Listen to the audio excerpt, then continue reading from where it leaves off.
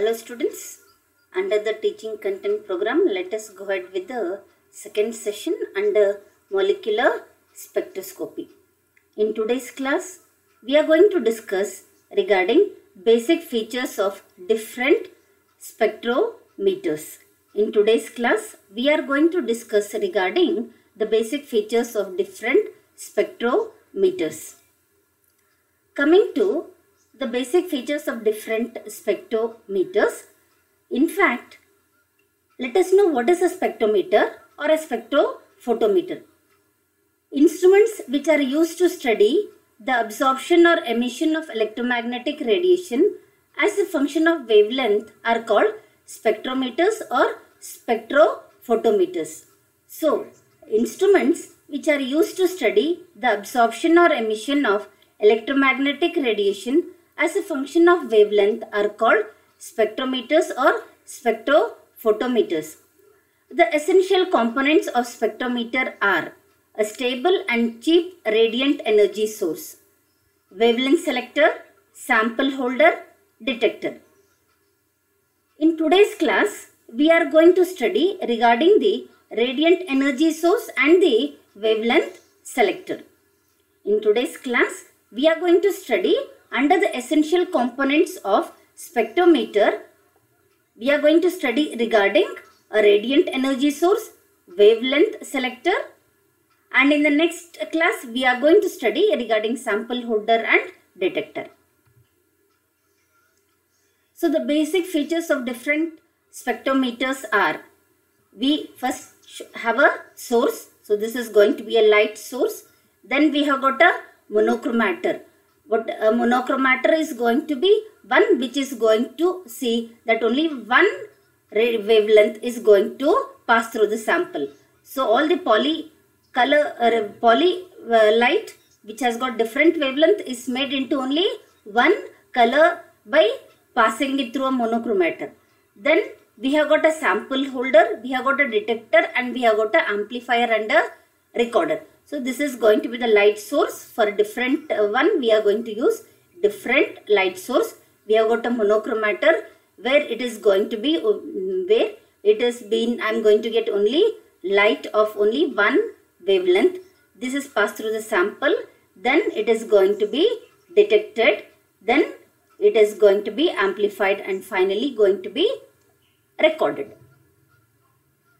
Coming to the radiation sources. Coming to the radiation sources, we are going to see the radiation source for UV radiation, infrared radiation. For UV radiation, hydrogen lamp or deuterium lamp is used. For UV radiation, when we require UV radiation, then we are going to use hydrogen lamp or deuterium lamp. This is going to be a hydrogen lamp or a deuterium lamp. These bulbs consist of a pair of electrodes and provided with a quartz window. These bulbs consist of a pair of electrodes and provided with quartz window. The bulb is filled with hydrogen or deuterium gas at low pressure. When stabilized, high voltage is applied, they emit radiation which is continuous in region, that is 180 nanometer to 350 nanometer. Sometimes xenon lamps are also used as a source for UV source.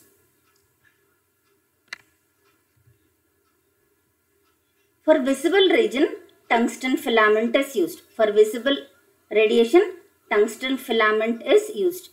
It is inexpensive and emit continuous radiation in the region between 350 and 2500 nanometer.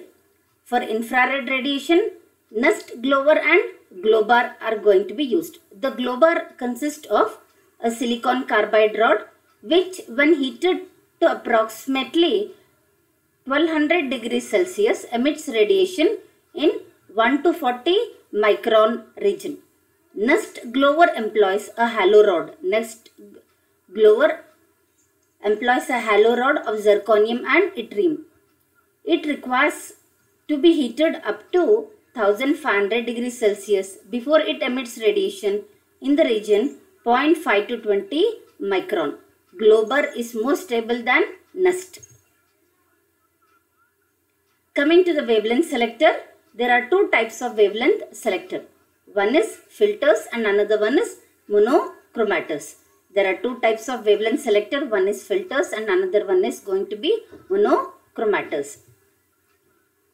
In case of filters, a device that allows light of required wavelength to pass but absorbs light of other wavelength wholly or partially. So any device that allows light of required wavelength to pass but absorbs light of other wavelength wholly or partially. Suitable filter can select a desired wavelength band. A suitable filter can select a desired wavelength band. Absorption filters. We are having two types of filters, that is absorption filters and interference filters. In case of absorption filters, works by selective absorption of unwanted radiation and transmits the radiation which is required.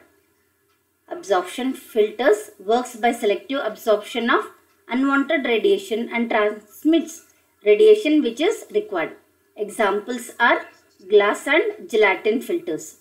Gelatin filters are made up of layer of gelatin colored with organic dyes and sealed with glass plates. Interference filters works on interference phenomenon, causes rejection of unwanted wavelength by selective reflection.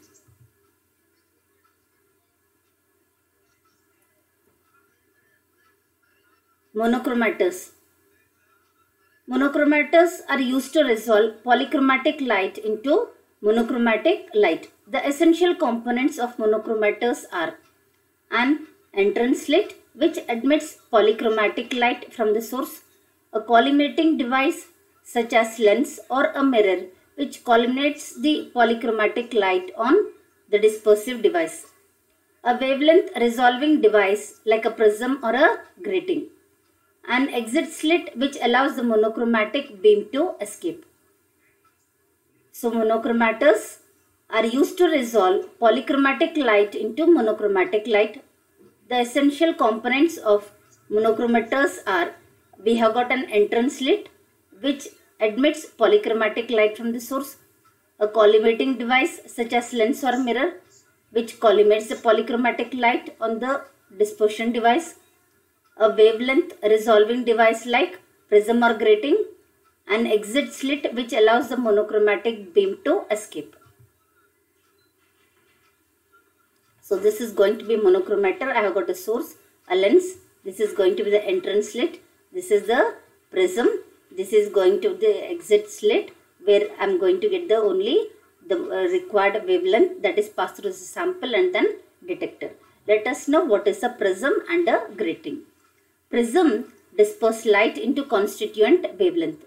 Prism is going to disperse light into constituent wavelength by virtue of its ability to refract different wavelength to different extent. In UV, visible and IR spectrophotometers, gratings are usually used. Gratings resolve light into components wavelength by virtue of constructive reinforcement and destructive interference radiation reflected. So this is all about in today's class. Thank you.